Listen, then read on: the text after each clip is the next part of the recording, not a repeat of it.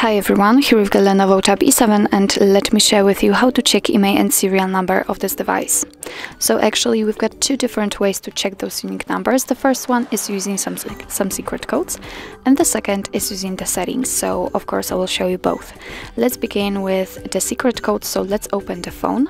Let's open the keypad, and let me show you the first code, which will provide us with the IMEI number. So it's *#, 06 £. And as I said, the IMEI info just pops out. So let's tap on OK, and let me enter another code which will open the serial number. So here we've got £4, 4 2s and pound at the end. And as I said, here we've got the phone serial number. What's more, we are provided with PCBA number. So let me tap on OK. That's all for this way to check those unique numbers. And let me show you another way. So just open the settings. Here we have to tap on the system and tap on about tablet. Now we have to tap on the status right here. And as you can see here, we've got the serial number of this device. And if you'd like to check the IMEI info, just tap here.